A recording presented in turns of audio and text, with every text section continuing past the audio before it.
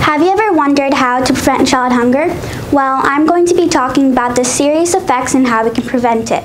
About 14 million children in the world starve because of the lack of food.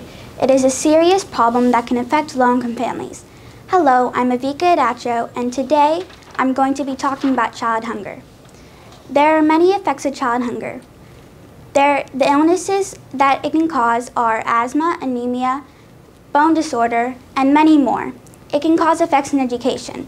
According to feedingamerica.com, studies show that children who live in homes that lack food are most likely to experience development impairments in areas like language, motor skills, and behavior. It can cause brain damage. It can start to increase symptoms of depression and anxiety in children. Sadly, about 3.1 million people in the world die from hunger each year. We can prevent child hunger by donating to programs like Feeding America, Food for the Hungry, Meals on Wheels, or many other food banks.